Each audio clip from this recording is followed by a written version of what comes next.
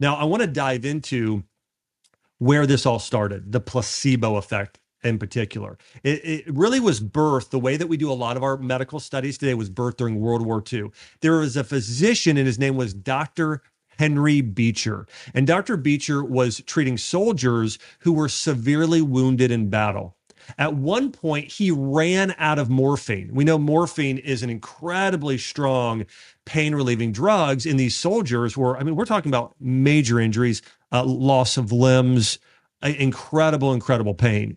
And he was desperate to provide his patients some form of pain relief because they ran out of morphine. Well, Dr. Beecher instructed a nurse to inject saline solution, that's salt water, inject saline solution into soldiers, telling them it was a powerful painkiller.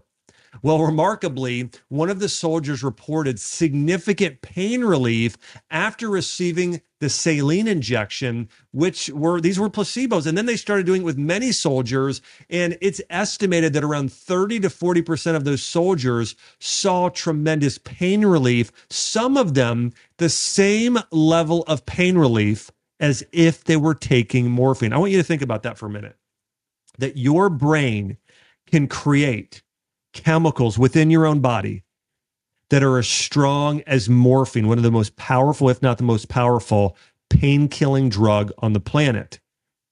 And then after this experience in World War II and treating these soldiers, Dr. Beecher, then he was an American anesthesiologist. In the mid 20th century, so around 1955, he wrote an article and it was titled The Power of Placebo. This was then published in the Journal of American Medical Association, which is known as JAMA.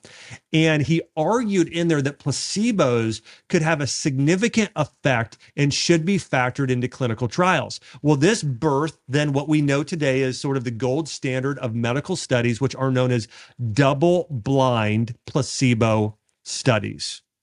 And I also do want to mention, this is very interesting, Dr. Beecher had a whole health philosophy, and it was called the terrain theory, which was opposed to the other most popular medical philosophy of the time, which was developed by Louis Pasteur, who developed pasteurization of milk.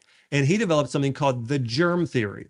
And so most of the American Medical Association, the AMA, believed that the reason why we get sick today is due to germs. You're exposed to germs, you get sick because of germs. So anytime you're sick, for the most part, they believed it's due to germs. And this is why we started creating antibiotic hand soap and taking antibiotic medications. And really, antibiotics became by far the number one prescribed drug, of course, penicillin and others over time. Now, so I want you to think about these theories, though. So Louis Pasteur was, you get sick because of germs.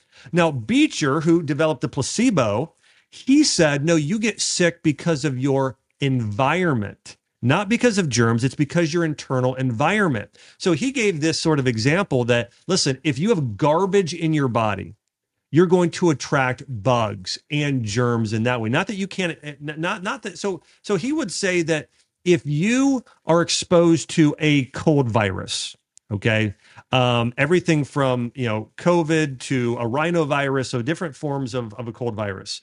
The germ theory states, and Louis Pasteur states, well, if you're exposed to it, you're going to get sick.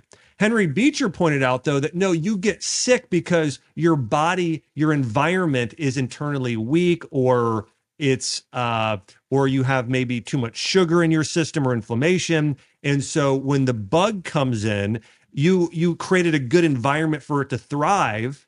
And so that will make you sick. But if you create an environment internally within your body where your body is healthy, you likely won't get sick. And so that was his philosophy, which I very much adopt and believe.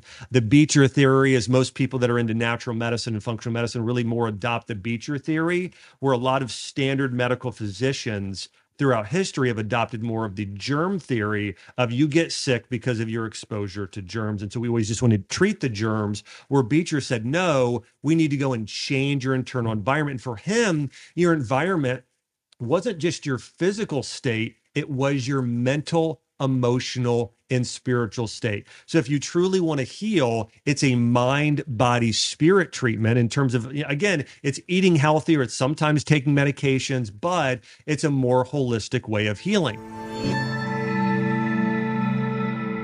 Hey, if you liked this, then watch my full episode right here.